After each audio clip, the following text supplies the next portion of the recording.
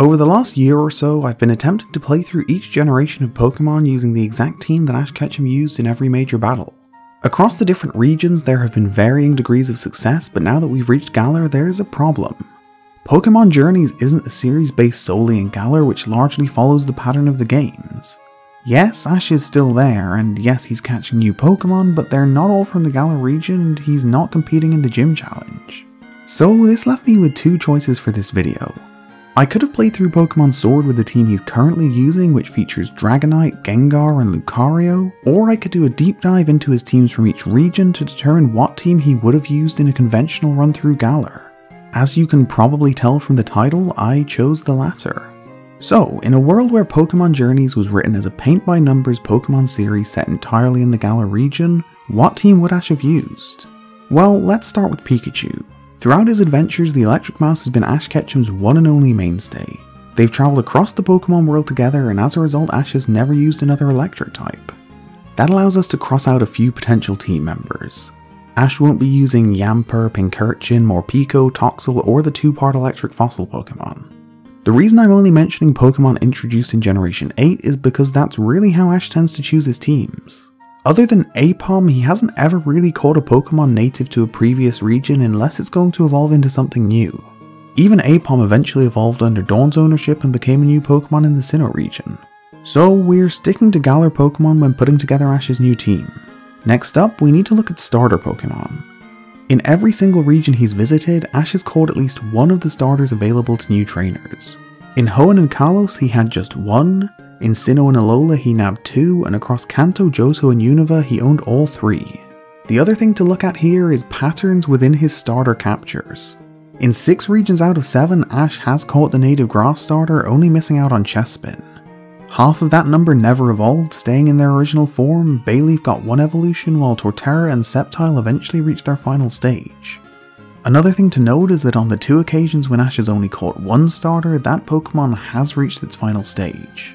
Water starters are his least favourite, only owning 4 and somehow managing to get just one past its first stage. Ash's Squirtle, Totodile and Oshawott never evolved. For fire starters, the story is quite the opposite. Charizard, Infernape and Incineroar all reached their final stage, with Pignite and even Quilava eventually evolving at least once. So, where does that leave us? Well, with a bit more digging to do. The easiest place to start here is with the early flying type. Aside from Alola, where Ash had Rowlet to take care of his air-based issues, the Pokemon protagonist has caught the quote-unquote Route 1 flyer in every single region. On top of that, they've all reached their final form. Pidgeot, Noctowl, Swellow, Staraptor, Unfezant and Talonflame were all part of his team at least briefly. As a result, we've got one pretty obvious addition in Corviknight. Steel was one of the types that Ash had never used until Alola, but Meltan was a start, so it's no longer completely off limits.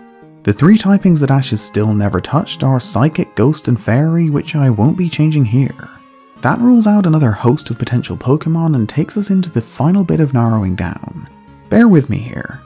The only types to feature in every Ash Ketchum team are Electric, Flying and Fire. Water and Grass have been represented in 6 out of the 7 regions, with Normal and Fighting falling one short of that mark. The normal types were pretty often just the flying types though, so it doesn't really count. On top of that, of Ash's 7 grass types, only Leavanny wasn't a starter Pokemon, and even then Leavanny was really more bug than grass.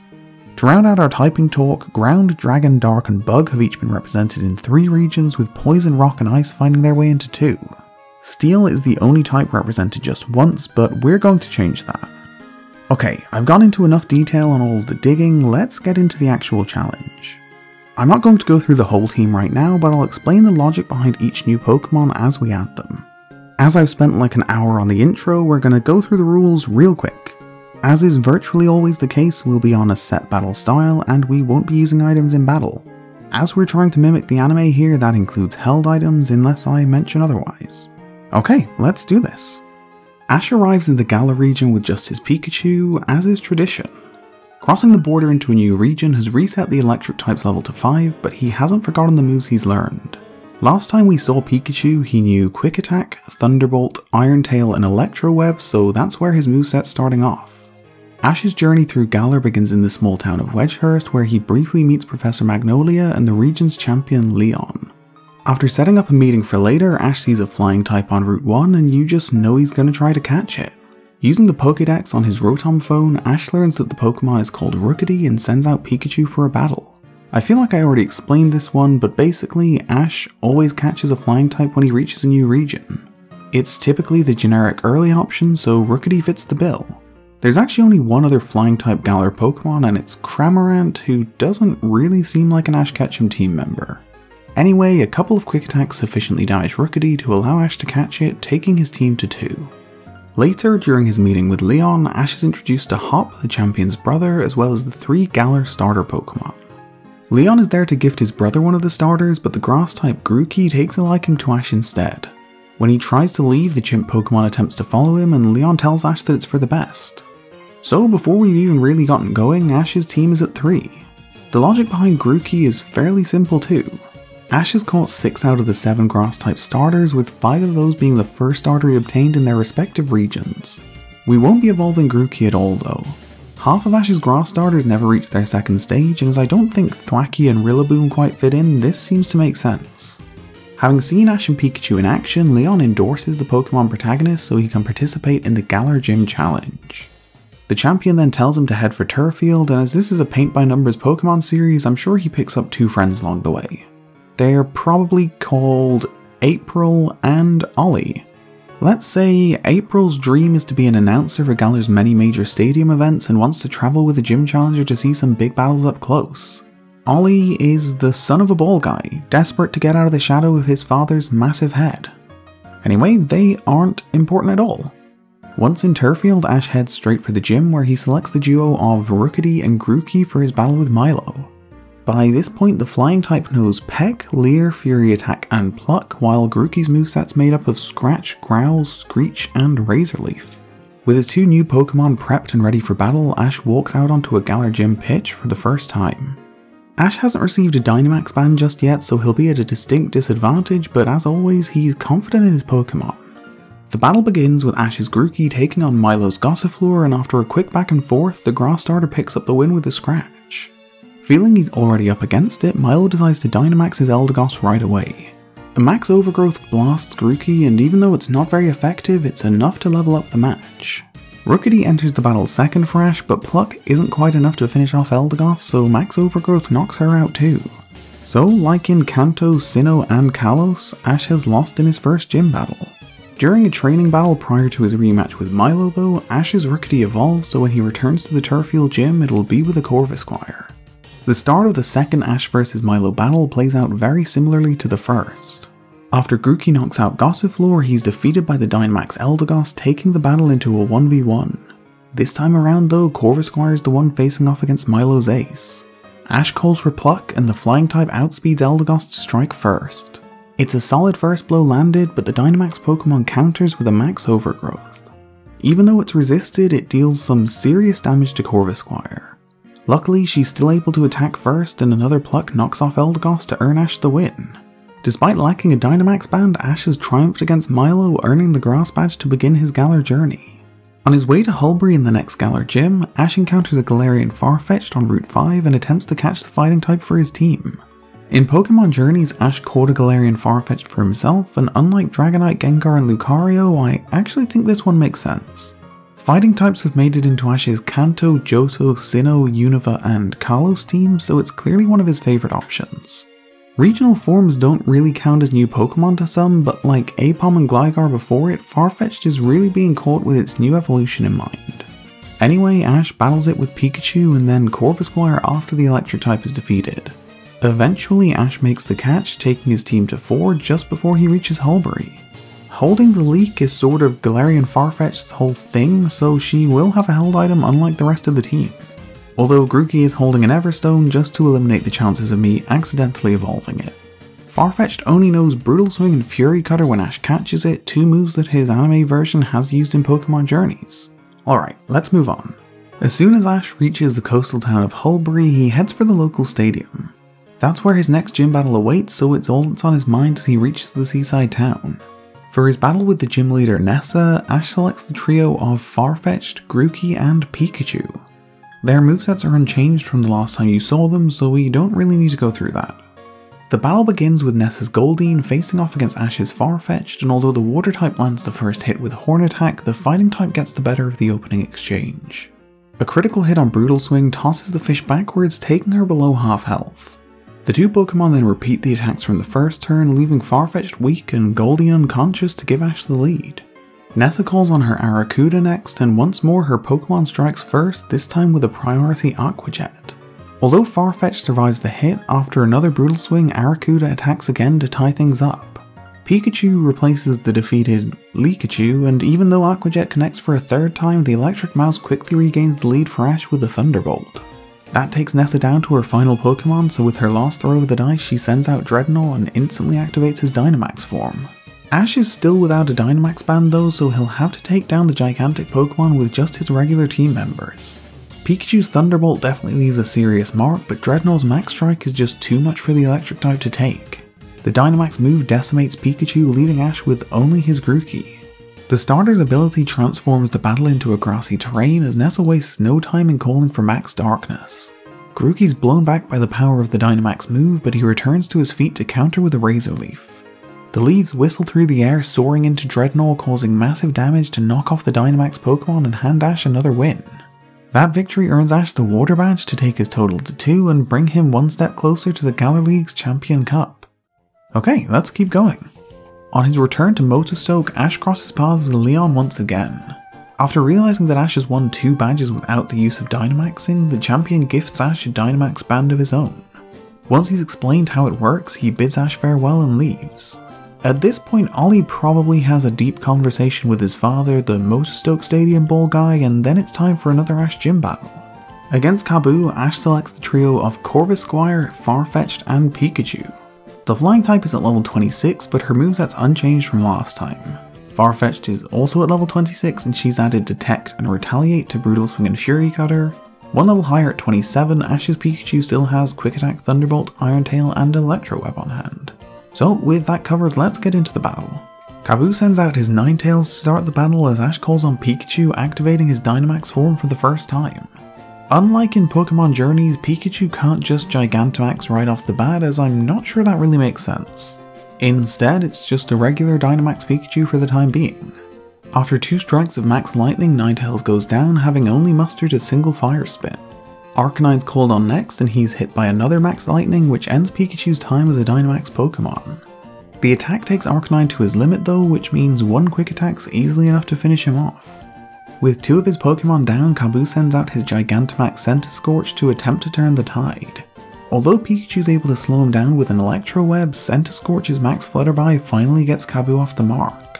Ash replaces Pikachu with Farfetch'd, and the fighting type's Retaliate further damages the Gigantamax Pokemon. A Gmax Centiferno's just too much for Farfetch'd to take though.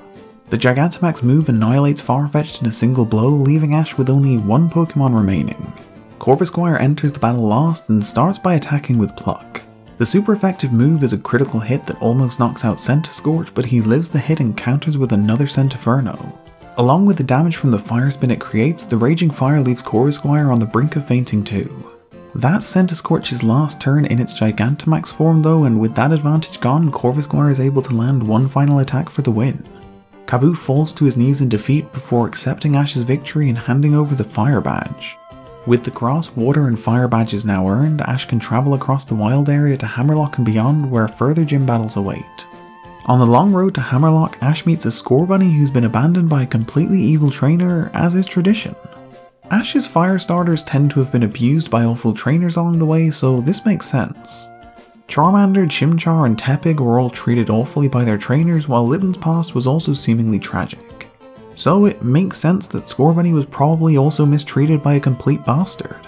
Oh god damn it! That's a different E2, I think. Anyway, Ash has a pattern with his fire-type starters that explains the choice to include Scorbunny. It seems to go 2 on, 1 off. So Kanto and Johto, yes, Hoenn, no. Sinnoh and Unova, yes, Kalos, no. We've already had the yes from Alola, so let's add one for Galar to keep the pattern going. When Scorbunny agrees to join Ash on his journey, it knows the moves Quick Attack, Double Kick, and Flame Charge. Its growth has been stunted by its previous trainer, but unlike Grookey, we will be evolving Scorbunny in time. Like I said earlier, Ash's fire starters have always evolved at least once, so there's no reason to change that now. On the road from Hammerlock to Stow-on-Side, Ash's Farfetch'd is pushed to its limits in a fierce battle and lands several critical hits, causing it to evolve. This feels like the right time for this evolution to happen.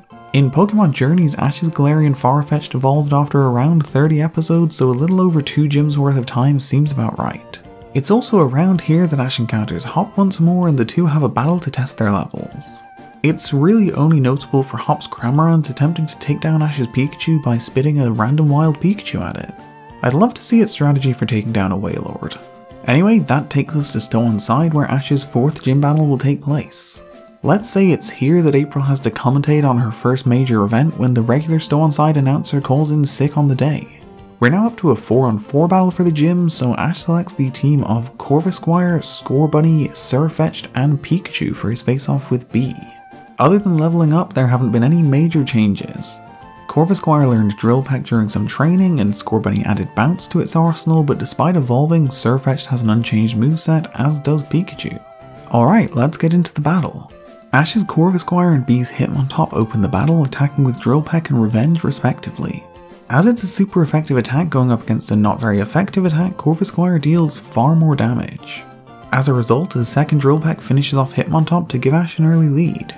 B sends out her Pangoro next, and Corvisquire gets the matchup going with a Drill Peck yet again. Pangoro's countering Night Slash isn't enough for a knockout, but when Corvisquire dive bombs for another Drill Peck, Bullet Punch stops her in her tracks. Pangoro's massive fist collides with the flyer, knocking her out to level up the match. Ash calls on his newly evolved Surfetch'd second, so let's all appreciate the most beautiful move in any Pokemon game. Fighting for her fallen friend, Surfetch'd attacks with Retaliate, slicing through Pangoro to score a cinematic knockout for Ash. That's when B sends out her own Surfetch'd to see which of the two is stronger.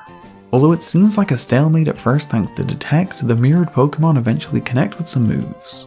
A critical hit on Retaliate almost earns the win for Ash's Surfetch'd, but instead it's B's who scores the finishing blow with Revenge. Third in line for Ash, Scorbunny leaps onto the field for its first gym battle experience. Although B attempts to prevent an attack by calling for Detect, Scorbunny manages to avoid the barrier by leaping into the air with Bounce. By the time the fire starter hurtles back towards the ground, Surfetch'd's Detect has failed, allowing a clean strike. That knockout leaves B in a 1-on-2, taking her down to just her Machamp, who she immediately Gigantamaxes. Ash switches Scorbunny for Pikachu as the fighting type grows, but a Max Strike quickly puts an end to his involvement. One shot from the Gigantamax Machamp blows Pikachu away to quickly take the battle into a 1-on-1. Scorbunny returns to the field, and in a final effort to claw the battle back, Ash decides to Dynamax a Pokemon other than Pikachu for the very first time. Scorbunny explodes in size and outspeeds Machamp to attack with a Max Airstream that almost takes the giant fighter off her feet. When the retaliatory Max Strike falls short of the knockout, Scorbunny's able to send another Max Airstream crashing into Machamp. This time around, it's just enough to take her down, earning Ash another impressive victory. As the battle comes to a close and Ash and Scorbunny celebrate, the fire type begins to glow bright and evolve. In an incredible debut performance, the win over Machamp was enough to cause Scorbunny to evolve into Raboot. B thanks Ash for a great battle and then hands over the fighting badge to take Ash's total to 4. Then it's time to move on. Ash and friends head through the Glimwood Tangle to Balonlee, where the next gym lies. For his battle with the Fairy-type gym leader Opal, Ash selects the team of Raboot, Pikachu, Grookey, and Surfetch'd. After taking a liking to him, she seems to be testing Ash to see if he's a suitable option to take over her gym when she retires. Without her focus totally on the win, Ash makes fairly quick work of her. Raboot burns up her Galarian Weezing with a Flame Charge, knocks Togekiss out of the air with a Double Edge, and then uses another Flame Charge to take down Mawile. Opal's Gigantamaxed Alcremie manages to defeat Grookey and Surfetch'd before her time runs out, but once she's reverted to regular size, she's no match for Pikachu. Irontail finishes her off to hand Ash the win, and thanks to another fantastic performance, a further evolution for his fire starter. Raboot becomes Cinderace, learning Pyro Ball in the process. Then Opal hands over the Fairy Badge and sends Ash on his way. While heading back through Stow-on-Side, Ash and friends meet a scientist named Phoenix. She's researching Pokemon fossils in the Galar region and has recently restored a Dracovish. In order to learn as much as possible, she asks Ash to take the water type with him to use in battle. As Dracovish has taken a liking to Ash, it's a no-brainer, so with that we've made it to 6. Like Surfetch'd, Dracovish is another Galar Pokemon that Ash has actually caught in Pokemon Journeys. This one also made sense to me. In recent seasons, Dragon has gone from a type that Ash never used to one that he rarely misses. From Sinnoh to Alola, Ash has used 4 different dragon types, so adding another feels right. The reason I skipped over the Sobble line is that Ash's pattern with water starters is 2 on 2 off, so seeing as we've just missed out in Alola, we're due another region off. Anyway, Dracovish knows Scald, Bite, Ancient Power and Dragon Breath when Ash adds it to his team, so we've got a well-rounded moveset to work with here. This is one of those lengthy stretches without a gym battle, so before reaching Sirchester, Corvisquire evolves while saving Pikachu from Team Rocket. Probably. In hindsight, I maybe went a gym early on this evolution, but it'll be fine. This also marks our final evolution, completing Ash's team. This is a pretty powerful group, but that's sort of the way things have been skewing in recent regions. Which completely makes sense. The more Ash progresses, the better his teams become. As far as base stat totals go, this is still a long way short of either his Kalos or Alola teams. Alright, to get back to Corviknight, she learns Steel Wing upon evolving and finally forgets Fury Attack. That's everything we need to cover before getting into the Sirchester gym battle, so let's meet Gordy. For the 6th Galar gym battle, Ash chooses to use the team of Grookey, Sirfetch'd, Corviknight and Dracovish, leaving Pikachu and Cinderace on the sidelines. The only move changes since you last saw the team are that Grookey's learned Wood Hammer and Sirfetch'd has learned Brick Break, so with that, let's get into the battle. Gordy sends out Barbaracle to start things off as Ash calls on Grookey. The Grass Starter begins by firing a Razor Leaf at Barbaracle, and as he's quad weak, it deals some serious damage. By beginning with Shell Smash though, Barbaracle ups his speed enough to strike next with a powerful Razor Shell. So many Razors and Shells happening here. Grookey just about lives through the Shell variety Razor to counter with a second Razor Leaf and pick up the first win of the match. Gordy sends his Shuckle into battle next as Ash switches out to Sirfetch'd, and we can skip the bulk of this. In the end, a Brick Break cuts down the Rock type to extend Ash's lead to 2. Third in line for Gordy is his Stonejourner, and for some reason he starts by calling for Wonder Room. That flips the Rock type's base 135 defense and base 20 special defense stats to really soften him up for the incoming Brick Break. It decimates the almost defenseless Pokemon, taking Gordy down to just his Colossal. Of course, he activates its Gigantamax form as soon as it enters the battle and just hopes that'll be enough to come through a 1-on-4. 2 blasts of Max Flare do succeed in knocking out Corviknight, but already Colossal's down to just 1 remaining Gigantamax turn. Dracovish is outlast for Ash, but G-Max Volcalith isn't enough to knock out the fossil Pokemon, so Colossal reverts to its regular form with 3 of Ash's Pokemon still standing. Ultimately, it only takes 1, as after a few turns, Dracovish Scald knocks out Colossal to hand Ash another gym battle victory. Gordy parts ways with the Rock Badge, leaving only 2 empty slots in Ash's badge ring thing. After spending some time in snowy Sirchester, Ash and friends head for Spikemouth next, where the Galar region's only non-stadium gym is located. There's also no power spot in Spikemouth, so there's nothing to facilitate Dynamaxing, but Ash has proven during his last 2 gym battles that it's not something that he needs. Instead, it's just a regular 4-on-4 battle to determine who's best. In their first face-off, Ash and the local gym leader Piers both find themselves down to 1 Pokemon. Although Cinderace manages to knock out Skuntank with a double kick, the ability Aftermath means both Pokemon faint simultaneously, and as a result Ash doesn't receive a gym badge. When he returns for a rematch, Ash better understands how Piers battles. After sending out Grookey to start, Ash quickly makes a switch out to Sirfetch'd, who attacks with Brick Break. She scores a critical hit knockout at the first time of asking, giving Ash a nice early lead. When Piers sends out his Malamar, Ash recalls Sirfetch'd and calls on Grookey once more. Once it's done slamming Malamar with a Wood Hammer though, Grookey's hit by Payback and it's too much for the Grass Starter to take. Ash returns Grookey to its Pokeball and then replaces him with Dracovish, who quickly gets revenge for its fallen comrade. Scald finishes off Malamar, but once again when Piers sends out his Pokemon, Ash makes a switch. Cinderace and Obstagoon take the field, with the Fire type transforming to Fighting thanks to its ability as it attacks with Double Kick. That comes up a little short of the knockout, allowing Obstagoon to counter with, well, counter. It throws Cinderace back across the battlefield, but it also comes up a little shy. Another double kick leaves Obstagoon unconscious, so only Skuntank remains for Piers now, while Ash still has 3 Pokemon available. Knowing the risks that come with battling Skuntank now, Ash prepares by calling for Sirfetch'd to use its newly learned Sword stance twice before calling for Retaliate.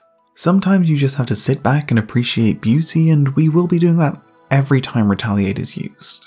Thanks to the massive attack boost, Sirfetch'd one-shots Skuntank and has enough health remaining to live through Aftermath. That victory earns Ash the Dark Badge, meaning there's only 1 left to collect before he qualifies for the Champion Cup. On his way back to Hammerlock, Ash meets up with Leon once again. Upon learning that he's won 7 badges, the Galar champion tells Ash that Raihan's on a different level to the rest. Having kept a close eye on Ash and Pikachu during their Galar journey, Leon recommends that they travel to the Isle of Armor to train and see if they can access Pikachu's Gigantamax form. So Ash and friends head for the Isle of Armor, where they spend their days exploring and training. They meet Mustard and Honey, who, even for Pokemon characters, have exceptionally dumb names. This is probably like a 15-episode arc, at the end of which Pikachu has learned how to use its Gigantamax form. So the electric type will now have access to G-Max Volt Crash when it's Gigantamaxed. Upon returning to the mainland, Ash heads straight for the Hammerlock Gym to challenge Raihan. For the final Galar Gym battle, Ash needs 4 Pokemon and they'll be facing Raihan's team in the double battle format. Selecting the team of Pikachu, Corviknight, Cinderace and Dracovish, Ash readies himself for his toughest battle yet. The Hammerlock Gym Leader gets things going with Flygon and Gigalith as Ash sends out Pikachu and Corviknight. Before any of the Pokemon present can launch an attack, Gigalith's ability causes a powerful sandstorm to kick up. After all the training they've done together, Ash decides to start by recalling Pikachu and allowing it to Gigantamax. They are quickly brought down to earth when Flygon strikes Pikachu with a breaking swipe, but the close contact results in static, leaving the dragon paralyzed. Pikachu then fires off a move in its Gigantamax form for the very first time. The Max Steel Spike that ripples through the field to collide with Flygon actually doesn't cause that much damage though. It's not until Corviknight's Brave Bird lands that Flygon's knocked out of the air. Ash calls for his Pokemon to repeat their move, so they run it back with a Max Steel Spike and a Brave Bird combining to finish off Flygon and hand Ash the lead. Raihan sends out his Sandaconda in place of Flygon, but it's another ground type, so Pikachu really isn't able to make full use of his G-Max Volt Crash just yet. Instead, Ash calls for another Max Steel Spike, this time aimed at Gigalith. Even as a super effective move though, it doesn't make a massive impact. Sadly, before even reverting to normal size, Pikachu's knocked out by an Earth Power from Sandaconda, so it's all square. Ash sends out Dracovish to replace Pikachu, who joins April and Ollie on the sidelines. The fossil Pokemon almost gets off to the perfect start, just failing to defeat Sandaconda with Scald. The move does leave the ground type burnt though, so he responds in kind by paralysing Dracovish with Glare. That's Sandaconda's last action though, as the burn chips away his last sliver of health, leaving Raihan with only 2. Gigantamax Duraludon takes the field, towering high above the rest, and gets started by sending a Max Rockfall crashing down on Dracovish. You know what they say though, a rockfall a day keeps the fossils at play. That is to say, Dracovish lives the hit and scalds Gigalith into unconsciousness. Ouch. Even though Raihan's Gigantamax Pokemon is still in the battle, Ash is now at a massive advantage with his opponent forced into a 1-on-2. After the sandstorm subsides, the whole crowd realizes that the battle's been happening this whole time and is almost over, and that they paid thousands of dollars to watch the world's worst Darude concert. Unlike Pikachu, Duraludon succeeds in using its G-Max move, but like Volt Crash, Depletion's a pretty disappointing name. They'll never live up to Butterfree and its G-Max Befuddle. Weirdly, G-Max moves aren't only judged by their names though, so Depletion is still enough to take down Dracovish. Cinderace enters the battle lost for Ash, and is badly injured by that Gigalith Stealth Rock that I completely failed to mention earlier. For some reason, Raihan wastes Duraludon's final Gigantamax turn by instructing him to attack Corviknight with Max Knuckle. As the skyscraper shrinks down, the size of the task in front of the Hammerlock Gym Leader only grows. Cinderace casually showboats for a minute before kicking a Pyro Ball straight at Duraludon, knocking him out and ending the battle. As the crowd pull out their phones to check on the terms for a refund, Raihan hands Ash the Dragon Badge, filling up the last slot on his badge coin thing. That automatically qualifies Ash for the semi-final stage of the Galar Champion Cup, meaning his next stop is Wyndon. As he crests the hill and stares down at the most populous city in the region, Ash gets a call from Phoenix, who tells him that she's made a breakthrough in her research. Unfortunately, she needs to examine Dracovich's progress to confirm some of her findings. Ash is more than happy to send Dracovish back to its original owner for a bit, so heading into the Champion Cup, he only has 5 Pokemon on hand. That's all he'll need for the semi-finals though, so he's all good for now. Alright, there's only really one important battle left in the game, so let's quickly go over the intervening battles and events. Ash draws Marnie in the first round of the Champion Cup. The two have crossed paths a few times throughout their journeys across Galar and even battled once or twice before. She is the younger sister of the Spikemuth Gym Leader Piers, and although she's strong, her Gigantamax Grimmsnarl is no match for Ash's Gigantamax Pikachu. After that victory, there's only one more battle to determine which Gym Challenge entrant could compete in the Galar Cup finals. Ash defeats Hop in a close matchup, meaning he gets to bear witness to Leon posing in the Winden Stadium lobby. Following that, there's a massive overreaction to Leon being late for dinner, which results in total chaos. It comes to a head with a G-Max Volt Crash electrifying Oleana's Gigantamax Garbodor atop Rose Tower.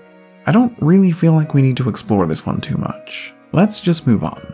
In the finals of the Galar Champion Cup, the victorious Gym Challenge entrant gets to face off against the region's non-Opal gym leaders in a single elimination tournament. Ash's draw sees him facing the Hulbury gym leader Nessa in the quarterfinal, the Stow-on-Side gym leader B in the semis, and the Hammerlock gym leader Raihan in the final.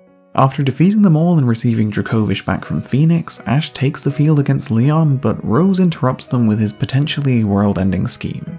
So, after a quick detour to wipe the floor with the Macrocosmos president, Ash returns to Winden Stadium to take on the reigning Galar champion, Leon. By now, Sirfetch'd has reached level 62, and her moveset's made up of Final Gambit, Brick Break, Sword Stance, and Retaliate. Also at 62, Ash's Grookey still knows Scratch for some reason. The Grass starter has actually been really solid in this run, but to keep this video from being 3 hours long, I feel like most of his highlights have been cut.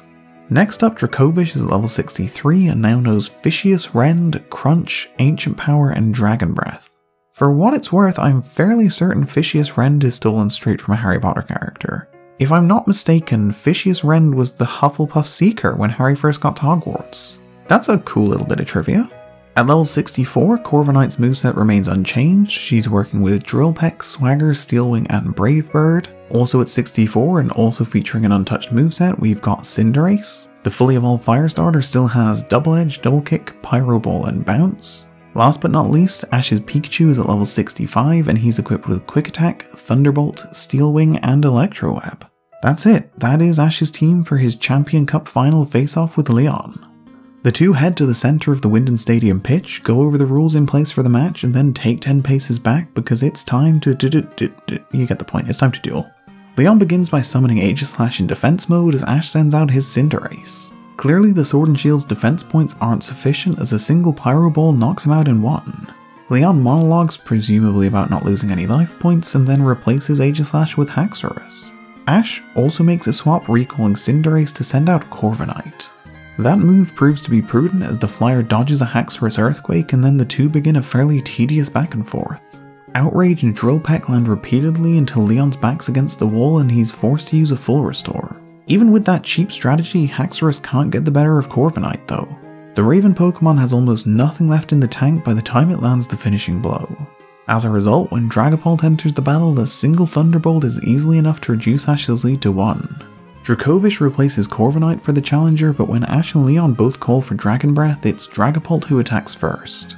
That knocks Dracovish back and leaves it paralyzed, so when it attempts its Dragon Breath, it can't even move. That allows Dragapult to fire another Dragon Breath at the motionless fossil Pokemon, knocking it out to tie up the match. Ash is worried that the momentum is beginning to shift, so sends Cinderace back into battle and calls for Bounce.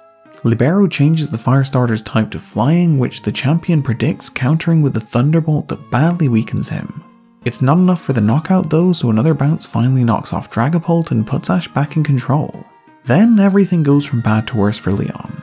His Mr. Rime has barely felt the grass beneath his feet when a Pyro Ball totally decimates him.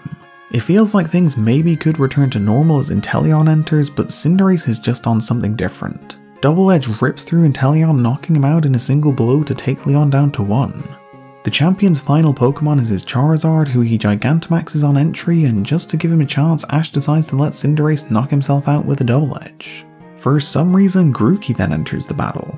I feel like Ash has weird amounts of confidence in his unevolved starter Pokemon, so this felt about right. Shockingly, the 92-foot tall flying fire monster manages to get the better of the 10-pound grass monkey.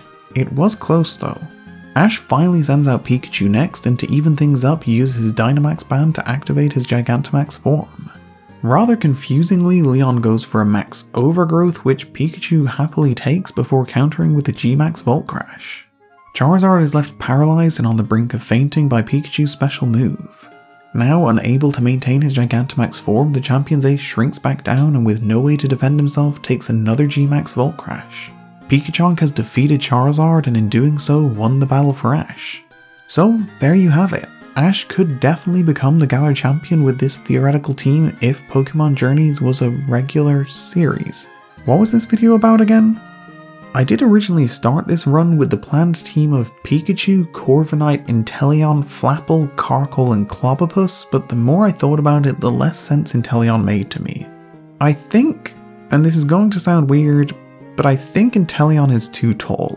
If Ash is gonna fully evolve a starter, it's probably gonna be kinda short. The only fully evolved starters that Ash has had that were over 5'7" were Torterra and Incineroar. Torterra's only that tall because there's a tree on his back, so that doesn't count, and Ash never even used Incineroar. His Torracat literally evolved, passed out, and that was it. There's a reason for that. Ash is famously insecure about his height. Anyway, Inteleon's 6'3", so I couldn't make it work. That was the original team idea though, just in case you were wondering. If you sat through all of this video, including that part, then I'm sorry this took so long. Nevertheless, thank you so much for watching, and I'll see you next time.